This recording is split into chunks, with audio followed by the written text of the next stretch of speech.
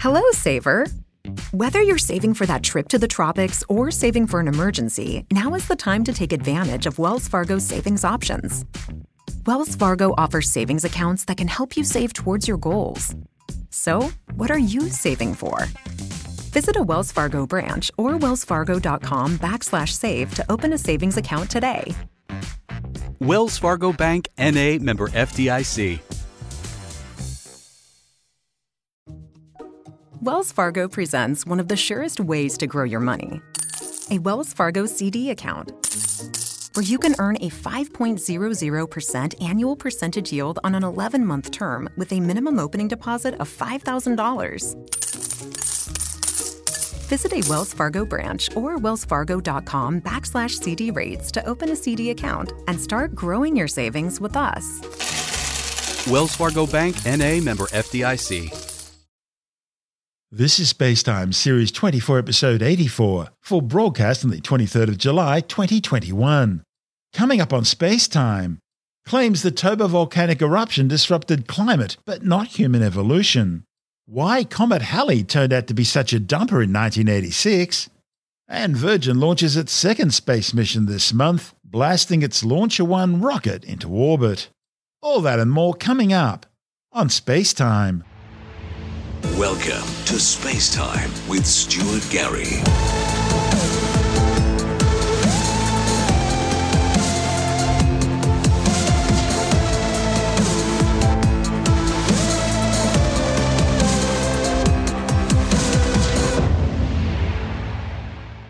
A new study claims the biggest volcanic eruption in human history, Indonesia's Toba eruption 74,000 years ago, likely caused severe climate disruption but didn't affect human evolution as much as thought. Previous studies have suggested that this massive eruption may have reduced Homo sapien populations down to just a few thousand breeding pairs, triggering the species migration out of Africa. But the new findings, reported in the Journal of Proceedings of the National Academy of Sciences, PNAS, claims early human populations would have been sheltered from the worst effects of the blast. The Toba volcano was the largest volcanic eruption in the past 2 million years. The study's lead author, Benjamin Black from Rutgers University, New Brunswick, claims past climate modelling has suggested that climate consequences of the Toba eruption would have been severe. But archaeological and paleoclimate records from Africa don't show such a dramatic response. Resolving this paradox is important for understanding environmental changes during a key interval in human evolution. The results suggest that scientists may not have been looking in the right place in order to see the climatic response. Black says Africa and India were relatively sheltered, whereas North America, Europe and Asia would have borne the brunt of the cooling. One intriguing aspect of this is that Neanderthals and Denisovans were living in Europe and Asia at that time. And the authors suggest that evaluating the effects of the Toba eruption on those populations could merit further investigation. The authors analysed 42 global climate model simulations, in which they varied the magnitude and sulfur emissions of the eruption, the time of year the eruption occurred, the background climate state, and the sulfur injection altitude, in order to assess a range of possible climate disruptions from the Toba eruption. By using this approach, Black and colleagues tried to understand the likelihood that some regions were less impacted by Toba, considering the wide range of estimates for its size and timing, in addition to a lack of knowledge about the true underlying climatic state. And the results suggest that there was likely significant regional variation in climate impacts. The simulations predicted cooling in the Northern Hemisphere of at least 4 degrees Celsius, but with cooling in some regional areas being as high as 10 degrees Celsius, depending on the model parameters. By contrast, even under the most severe eruption conditions, cooling in the Southern Hemisphere, including regions populated by early Homo sapiens, were unlikely to exceed 4 degrees Celsius, although some regions in southern Africa and India may have seen decreases in precipitation at the highest sulfur emission levels. The new results explain independent archaeological evidence suggesting that the Toba eruption only ever had a modest effect on the development of the hominid species in Africa. Scientists use a scale known as the Volcanic Explosivity Index, or VEI, to provide a relative measurement of the explosiveness of a volcanic eruption. The largest eruptions to date have had a VEI of 8. The eruption of the Tambora volcano in Indonesia in 1815 ranked as 7 on the VEI scale, making it the largest eruption in modern history. Mount Pinatubo on the Philippine island of Luzon erupted in 1991, killing hundreds of people. It's considered to be the second largest volcanic eruption in the 20th century, with a VEI of 6. Now that's equivalent to 200 megatons of TNT, or about 13,000 times more powerful than the atomic bomb dropped on Hiroshima to help bring an end to World War II. Pinatubo was about the same size as the 1883 eruption of Krakatoa in the Sunda Strait between the Indonesian islands of Java and Sumatra. That eruption culminated in a series of massive explosions and tsunamis which destroyed most of the island, leaving a giant caldera and killing almost 37,000 people. In fact, the eruption blast was so loud it was heard thousands of kilometres away in Central Australia and is said to have been the loudest noise ever heard by humans. Certainly the most famous eruption in modern times was the 1980 eruption of Mount St. Helens in the US state of Washington. It sent a cloud of gas and ash over 24 kilometres into the air. It melted glaciers, creating volcanic mudslides known as lahars. It produced massive pyroclastic flows, destroying everything in their path, and it blew away the entire left side of the mountain. However, Mount St. Helens only rated a VEI of 4. Now, by comparison to these, the Toba eruption 74,000 years ago reached the very top of the VEI scale, 8, and was the largest known eruption on Earth in the last 25 million years. This is SpaceTime. Still to come, why Halley's Comet was a dumper in 1986, and Virgin Orbit flies its Launcher One rocket. All that and more still to come on SpaceTime.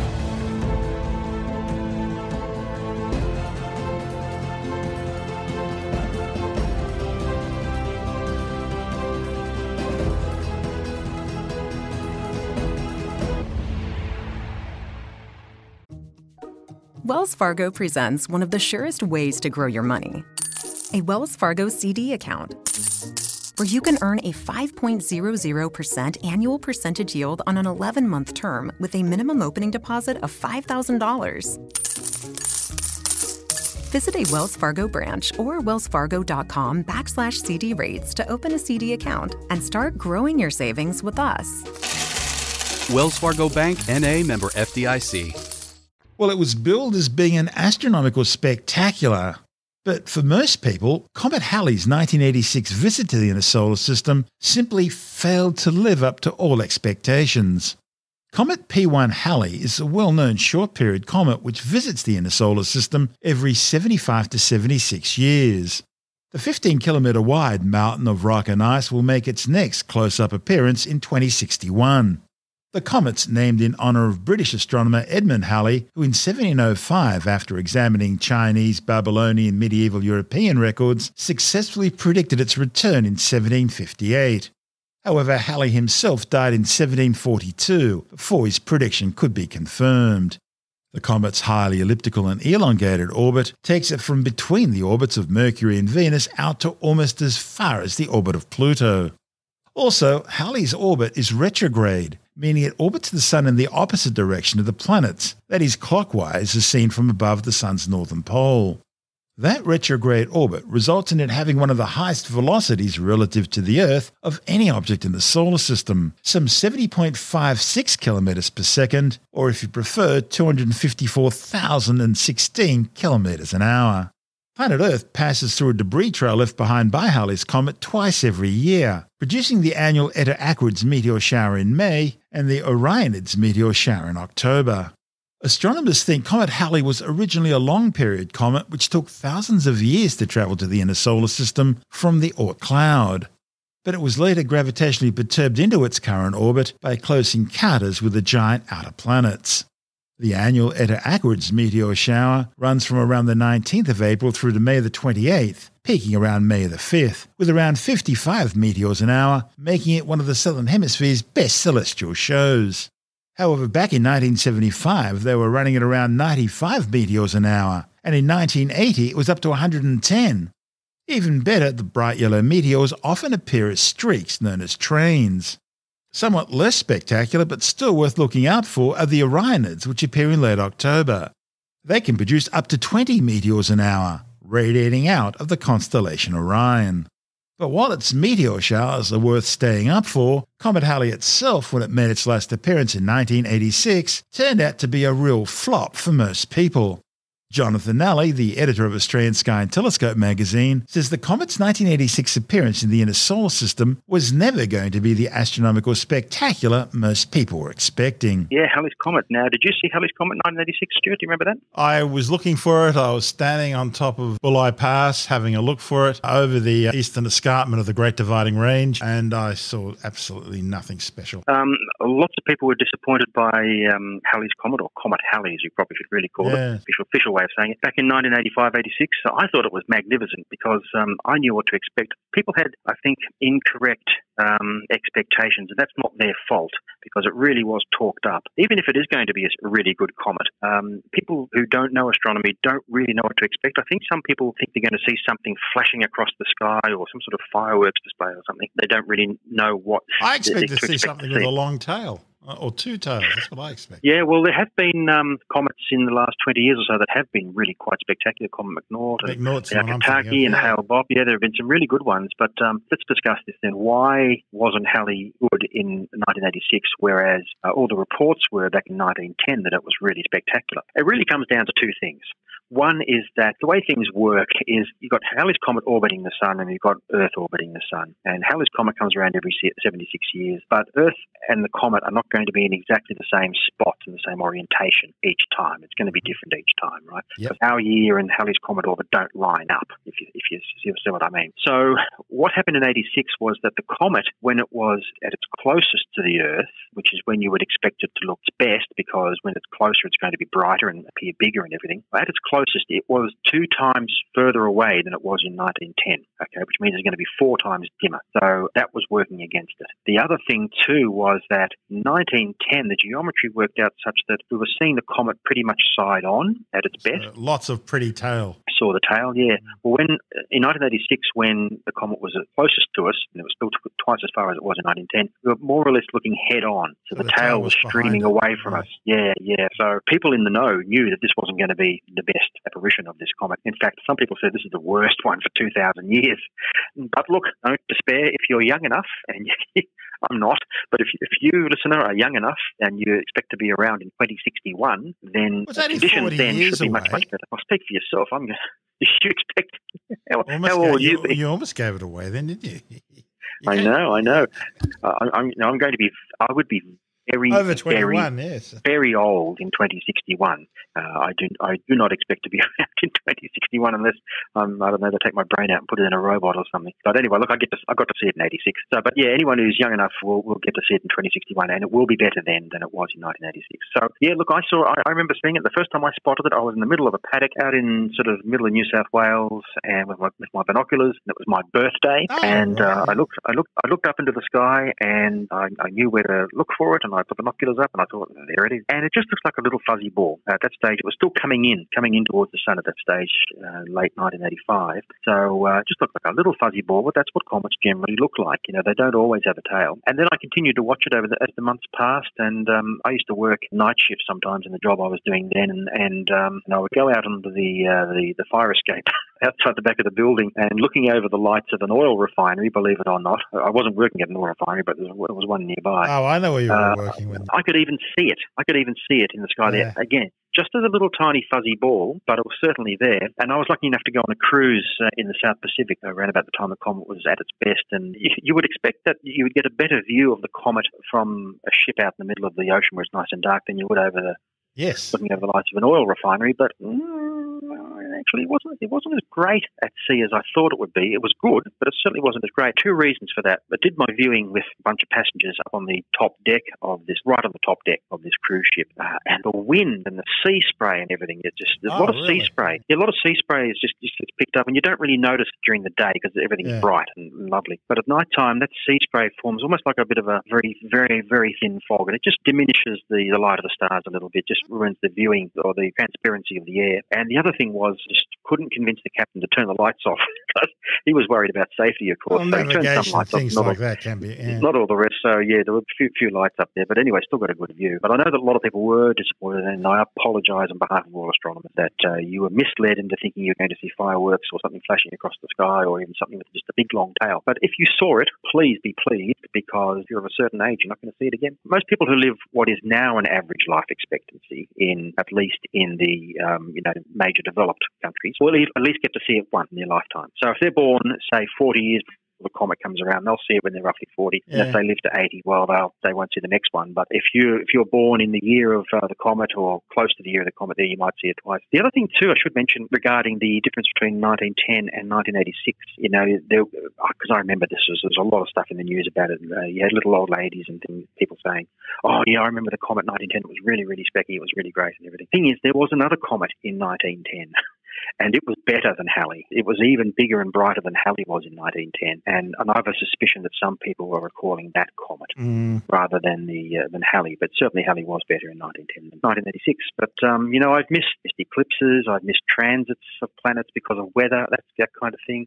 You can't really do much about those events that happen on just one day or just for a few minutes or just for an hour or something. You can travel to the other side of the world to try and see an eclipse, and if it's cloudy, well, that's it. With a comet like Halley, you're going to get several months' worth of viewing, probably 6 months' worth of viewing if you use a telescope. So even though it might not be as spectacular as you think it is a once-in-a-lifetime event for most people. So if you get the chance, this next one comes around, 2061, put it in your calendar now, make a diary note, please go out and have a look. And of course, the history associated with Halley's comet is so important as well, isn't it? Because this was how we really started to understand what comets really were. Sir Edmund Halley, he worked out that this comet that had been seen had orbital similarities to comets that had been seen before. And he twigged that it's probably the same comet coming back time and time again. That was the first time anyone had thought this might happen. So he predicted that it would return again in a certain year. Now, he didn't live to see that, but sure enough, the comet turned up in that year. And until recently, when you now have these automated observatories discovering comets all the time, and you've got SOHO and things like that. You've got spacecraft that are monitoring the sun, and sometimes comets appear in the pictures when they get very close to the sun, these little tiny comets. And so until recently, where comets are being named after not people, they're being named after machines, until recently there were only two or three comets that were named after someone who hadn't discovered the comet. Because if you go out and discover a comet tonight and no one else spots it, you're the first person to report it, it'll be named Comet Gary, right? Or Comet Halley. So typically, the discoverer is the person or persons after whom it is named. They usually have a maximum of 3. But Halley did not discover this comet. He only worked out that this particular comet was going to come back again. But they named that comet after him. So I think it was the first occasion where a comet was ever named after someone who didn't discover the actual comet. That's Jonathan Nally, the editor of Australian Sky and Telescope magazine. And don't forget, if you're having trouble getting your copy of Australian Sky and Telescope magazine from your usual retailer because of the current lockdown and travel restrictions, you can always get a print or digital subscription and have the magazine delivered directly to your letterbox or inbox. Subscribing's easy. Just go to skyandtelescope.com.au. That's skyandtelescope.com.au, and you'll never be left in the dark again. This is Space Time. Still to come. Virgin Orbit has flown its second space mission of the month, placing several small satellites into orbit. And later in the science report, growing levels of harmful antibiotic-resistant bacteria found in livestock. All that and more still to come on Space Time.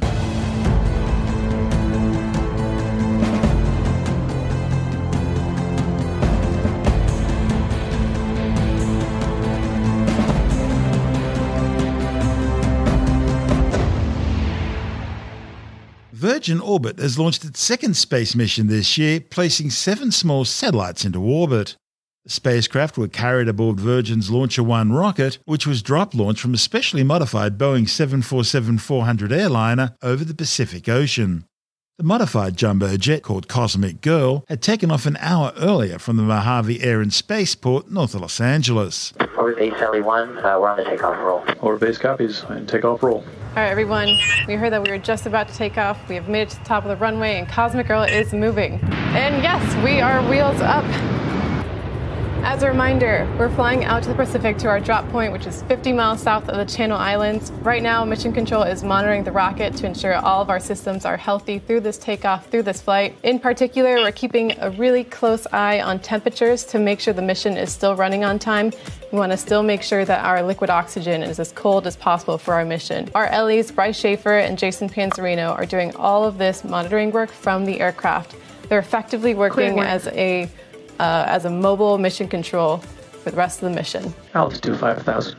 Over base, Cosmic Girl 01 is over water. Over base copies, over water. This is LD on control room. We're getting ready to approach the cold pass and are about 3 minutes away from the start of terminal count. I can confirm that AFSS is green at the cold pass. If you have any additional issues, please bring them up at this time. Cold pass. Over base, LE2, AFSS is green at drop point. Over base copies, AFSS green at drop. We just got confirmation of being green at our drop point. This means that we're ready to go and we're making the turn out and we'll be entering into our terminal count. Terminal count auto sequence initiated. Over base copies, confirmed terminal count has been initiated. Orbit base, LE2, we've had a momentary warning on S1 DPSTNK. Please advise it's kind of been riding the balance throughout the whole flight. Orbit base, Newton 3.1 has begun chilling. Newton 3.1 engine chill has begun. Orbit base copies, Newton 3 chill and beginning. We just heard that Newton 3.1, the first stage engine, is beginning its engine chill-in. The plane will continue its bank and then start going into its hot pass, where we'll be quickly handing off to the pilots and entering into the pull-up maneuver. S2 tanks are at initial pressure. SMA on control, AFSS is green on the inbound turn as expected. Copy, AFSS green. Newton 3 engine chill nominal and S1 tanks at expected pressures. Newton 3 engine chill nominal and S1 tanks at expected pressures. TM stations have recovered. Both Long Beach and Mojave have solid lock and solid signal. Cosmic Girl over base confirms solid lock on S-band. Copy, solid lock. Radiohead, please be ready to switch from Panasonic to S-band data in the MCC once the release call is over, plane Honeywell. Radiohead, rogers that. We have confirmation that we've gone to internal power on the rocket. We are now in the hot pass and we'll be accelerating into the pull-up maneuver. Cosmic Girl, accelerating to 0.85. Aircraft S-band and AFSS confirmed go. Good to proceed with launch. Oh. Release. Release confirmed. Release has been confirmed. PST's ignited. Newton 3 startup confirmed. TM source switch to S-band. Max Alpha flight complete. We've had successful PST ignition, engine start, pitch up, and have passed max Q. Cosmic Girl orbit base. Stage 1 burn nominal.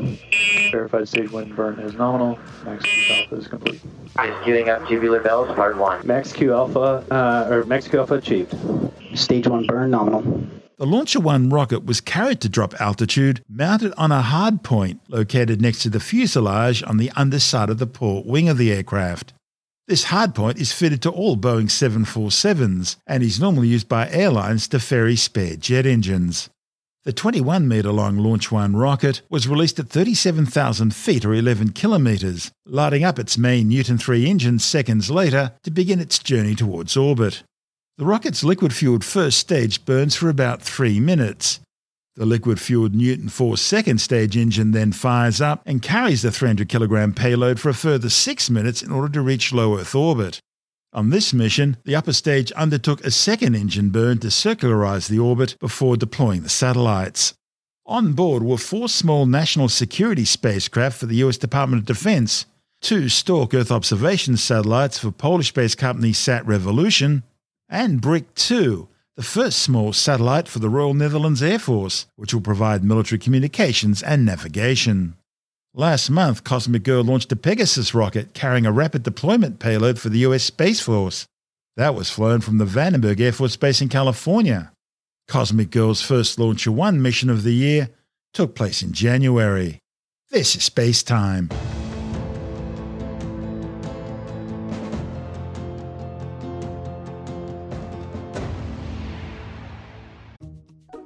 Wells Fargo presents one of the surest ways to grow your money. A Wells Fargo CD account, where you can earn a 5.00% annual percentage yield on an 11-month term with a minimum opening deposit of $5,000. Visit a Wells Fargo branch or wellsfargo.com/CD rates to open a CD account and start growing your savings with us. Wells Fargo Bank, N.A., member FDIC. Hello, saver. Whether you're saving for that trip to the tropics or saving for an emergency, now is the time to take advantage of Wells Fargo's savings options. Wells Fargo offers savings accounts that can help you save towards your goals. So, what are you saving for? Visit a Wells Fargo branch or wellsfargo.com/save to open a savings account today. Wells Fargo Bank, N.A., member FDIC. And time now to take another brief look at some of the other stories making news in science this week with a science report. A new study warns that the Delta variant of the COVID-19 coronavirus can escape neutralization in patients who have only been partially vaccinated or those who've had a previous COVID infection.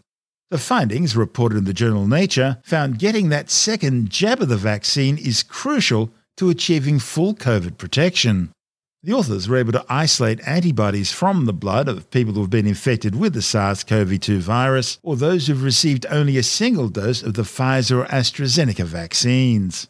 These samples were then tested against various mutations of the virus, including the Alpha, Beta and Delta variants. And they found that some antibodies were unable to bind to the spike protein of the Delta variant, which meant they couldn't neutralize the virus. The results suggest that the Delta variant manages to somehow escape antibodies that target certain parts of the protein. However, the authors found that a second dose of either the Pfizer or AstraZeneca vaccine was successful at generating a neutralizing response in 95% of individuals.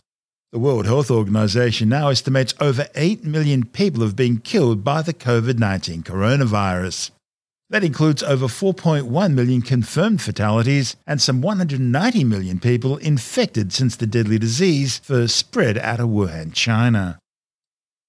A new study shows that the global cryosphere, the parts of the planet covered by ice and snow, has shrunken by about 87,000 square kilometres, an area the size of Lake Superior, every year since 1979. The findings, reported in the journal Earth's Future, show shrinkage mainly occurred in the Northern Hemisphere, with a loss of about 102,000 square kilometres, about half the size of the state of Kansas, taking place each year. However, these losses were offset by a slight growth in the Southern Hemisphere, where the cryosphere has been expanding by about 14,000 square kilometres annually, primarily in sea ice around the Ross Sea in Antarctica. That's due to increasing amounts of cold meltwater runoff from the Antarctic ice sheets. The cryosphere is one of the planet's most sensitive climatic indicators because changes in ice and snow cover alter air temperatures, change sea levels, and affect ocean currents globally. And the amount of Earth's surface covered by snow and ice is important because its bright white surface reflects sunlight, effectively cooling the planet. A series of reports in the journal Science are focusing on the growing problem of plastic pollution. Plastics mistakenly consumed as food by fish, birds, reptiles and mammals are causing millions of deaths every year. And microplastic particles are absorbed through the human skin and have been detected in people's bloodstreams. One of the new studies in Science shows that microplastics will continue floating on the ocean's surface on average for as long as several years, harming marine organisms before finally breaking down and degrading. Meanwhile, another study has found that those early bioplastics, that is, plastics made from bio-based feedstocks like corn, sugar and wood, were neither clean nor green. Scientists are now calling for a binding global agreement to address plastic pollution. The move has already been supported by 79 governments. It proposes minimising plastics production and consumption in order to facilitate the elimination of plastic pollution in the environment. Scientists using a new CRISPR-based technique have found growing levels of harmful antibiotic-resistant bacteria in livestock which have been missed by traditional testing methods. The new findings by the University of Georgia and reported in the journal Antimicrobial Agents and Chemotherapy found that 60% of cattle samples contain multiple strains of antibiotic-resistant salmonella. The new testing method, called CRISPR-Seq, enables researchers to analyse all the types of salmonella present in a given sample. Traditional methods only examined 1 or 2 colonies of bacteria, potentially missing some strains altogether. The new technology identifies molecular signatures in Salmonella's CRISPR regions, a specialised part of the bacteria's DNA. Traditional culturing methods miss the antibiotic strain in the original samples. Well, as we've all seen over the last few years, bad journalism is now mainstream, ignoring facts and covering up the truth in order to deliberately push a particular point of view. And once great news organisations like the BBC, CNN and Australia's once great ABC are all guilty of it. But now there's something else we can blame on bad journalism: the continuing sightings of flying saucers. Tim Mendham from Australian Skeptics says it seems lazy journalists are happy promoting sightings which lack definitive evidence rather than properly investigating such claims. It's a vexed thing. I mean, sort of the UFO sightings goes up and down from year to year, and some years they have very, very bad or very low numbers of sightings. Other years they tend to get excited about a particular thing. And it generally is in response to something which is in the news. And recently we've had this UFO that the US Navy supposedly filmed that sort of moves along the surface of the water and then suddenly disappears, and they reckon there was a splash. They went underwater. It's not clear what this thing is. It's just a black blob. There's not a clear shape to it or anything like that. And because this was released or leaked, as some of the news reports say, very recently, we're still sort of trying to work out what it might be. Some years ago, there was film taken by US Navy from aircraft and had white dots and white spots in their sights, and that has generally been discounted as sort of natural phenomena and partially the effect of the gimbals on the filming mechanisms that they have that makes it look like it's shifting around, but it's actually not. It's more the plane moving and the gimbal sort of adjusting for that. But what happens is, as I say, because if there's more news stories happening around, then you'll see more UFO sightings, which means you have more news and you get more UFO sightings. It's a bit of a symbiotic relationship. And that is a suggestion of an article that was recently put out saying that UFO will never go away as long as the media are so credulous or lazy that they won't look at alternative suggestions. And by and large, most coverage of UFO sightings and ghosts and that sort of stuff is pretty lacking in research. And if that continues, then the UFO phenomenon will never go away, because no matter what sort of lousy example you see of a particular UFO or a ghost, etc., if the media just say, here's a fascinating clip, because they have a clip of it, that what you call the falling chimney syndrome, chimneys get blown up all the time, but you have a photograph or a film of one, it becomes news. So if they have film of videos of ghosts and UFOs and things, the newspapers will, not the newspapers, the TV especially, will run it because they need visuals and it fills time. And they'll often just run and say, well, what do you think? Well, you know people are going to watch it, let's be honest. People are going to sit there and they're going to watch that. Yeah. I get items sent to me every day of UFO sightings and ghost sightings and things, and quite frankly, 99% of them, of the films, are just really dull. Some of them are obvious hoaxes. Some of them are just so vague you really can't tell anything in them, and most of them are really unimpressive. The occasional one is sort of interesting, and you think, oh, that'd be worth investigating. But in most cases, that are obvious hoaxes. A chair moves, and it's pretty obvious by the way it moves, it's being pulled by strings. Others are so vague and so sort of amorphous blobs become ghosts, or amorphous blobs become a UFO.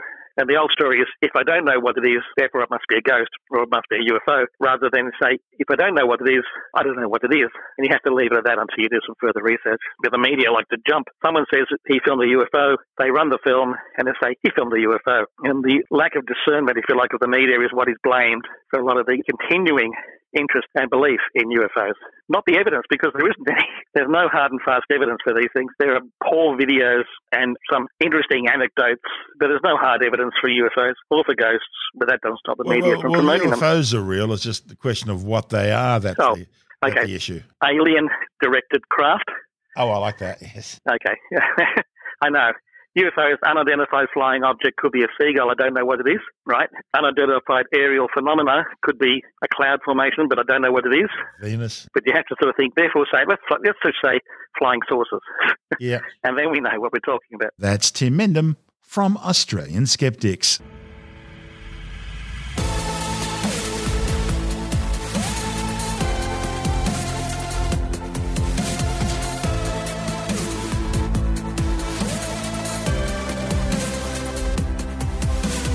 And that's the show for now. SpaceTime is available every Monday, Wednesday and Friday through Apple Podcasts, iTunes, Stitcher, Google Podcast, Pocket Casts, Spotify, Acast, Amazon Music, Bytes.com, SoundCloud, YouTube, your favourite podcast download provider, and from spacetimewithstuartgary.com. SpaceTime's also broadcast through the National Science Foundation on Science Zone Radio and on both iHeartRadio and TuneIn Radio. And you can help to support our show by visiting the SpaceTime store for a range of promotional merchandising goodies. or by becoming a SpaceTime patron, which gives you access to triple episode commercial-free versions of the show, as well as lots of bonus audio content which doesn't go to air, access to our exclusive Facebook group, and other rewards. Just go to spacetimewithstuartgary.com for full details. And if you want more SpaceTime, please check out our blog, where you'll find all the stuff we couldn't fit in the show, as well as heaps of images, news stories, loads of videos, and things on the web I find interesting or amusing. Just go to spacetimewithstuartgary.tumblr.com. That's all one word, and that's Tumblr without the E. You can also follow us through @StuartGary on Twitter, @SpaceTimeWithStuartGary on Instagram, through our SpaceTime YouTube channel, and on Facebook, just go to facebook.com/SpaceTime with Stuart Gary. And SpaceTime is brought to you in collaboration with Australian Sky and Telescope magazine, your window on the universe. You've been listening to SpaceTime with Stuart Gary. This has been another quality podcast production from Bytes.com. Hello, Saver.